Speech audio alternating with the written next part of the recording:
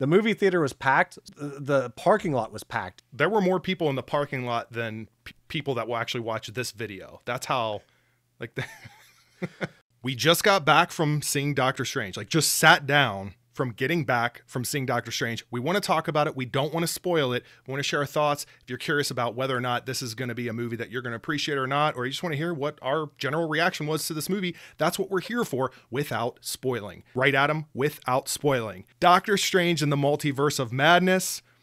Benedict Cumberbatch is back, of course. Benedict Cumberbatch. I think you said... I said it wrong? What did I say? I think you said Benedict Cumberbatch.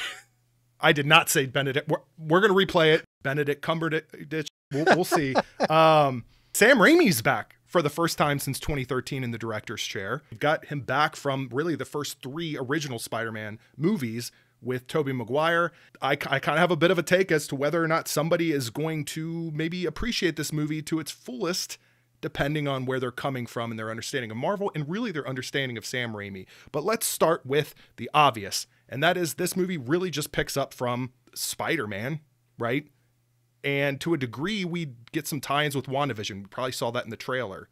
You do want to have seen WandaVision going into this. Wanda's entire motivation and why she is who she is in this movie is tied to WandaVision. I enjoyed it. It was absolutely not what I was expecting.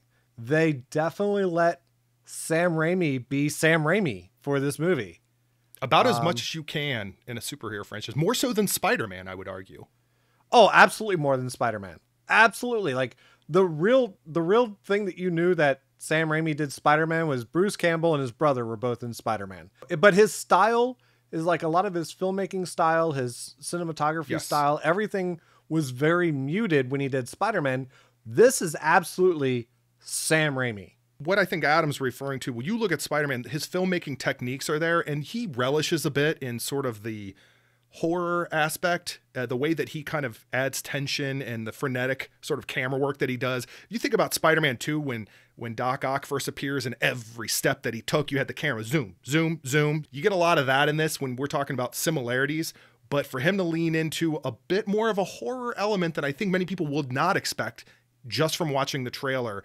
If you have small children, depending on the type of content you've let them watch before, you may want to watch this first yourself. So to your point, Adam, and this is where my thoughts are, I think as a standalone experience, if you're going into a Marvel movie looking for that, and you want it to kind of be its own film with its own tone and its own sort of fingerprint from the director's touch on this, you're going to be pretty satisfied in that regard. If you're going into this from a larger overall picture as an MCU fan, how does it all tie in?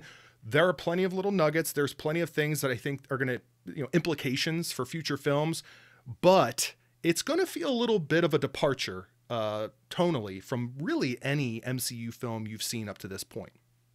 Fair to say? Very. Those who have watched Moon Knight will also know that Moon Knight takes a completely different turn than most any other Marvel stuff as well.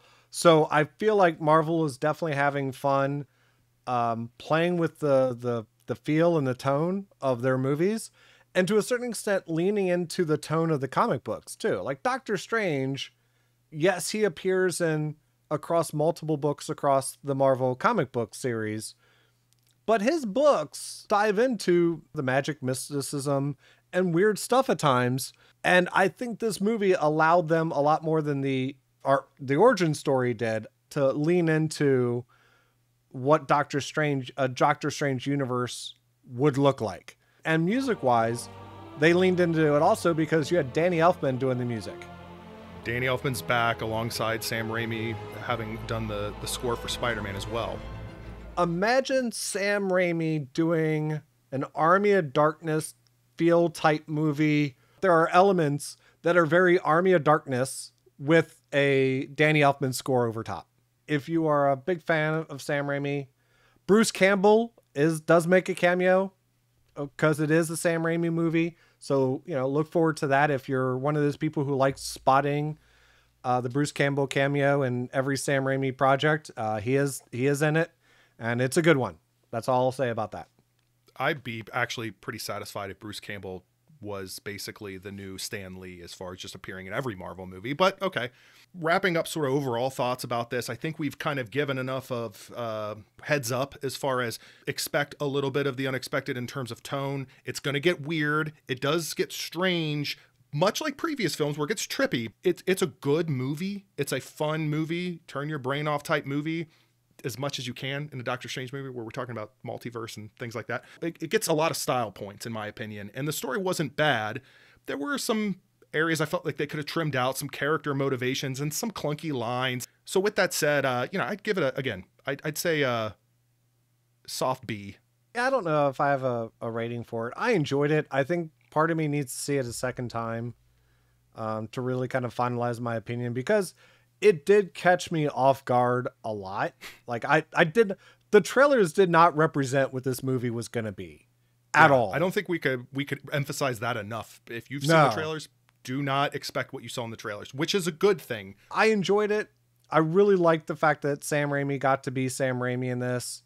I really enjoyed the music in it, and they had some fun with it. It felt like they probably had a ball doing some of these scenes. There was a note on the front door of the movie theater warning that if you have epilepsy and possibly, might be triggered by flashing lights, that, warning seeing this movie. So look at you. Want to give that heads up as well. A public service to everyone. I feel, are you just trying to bump up our watch time with what are we doing here? I can't say anything I might want to say because it'd be spoiler. I mean, I'm handcuffed. You're killing me right over now. Here. I'm handcuffed. What else are we going to talk about? We're going to start breaking down runtime. Was there anything that offended you in the credits, Adam? What is going on? Again, can't do spoilers. So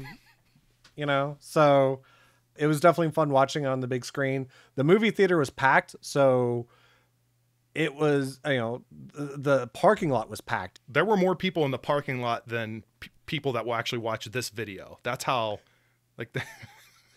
We'd love to hear your thoughts. If you've already seen the movie, spoiler-free thoughts and opinions in the comments. We'd love to hear them.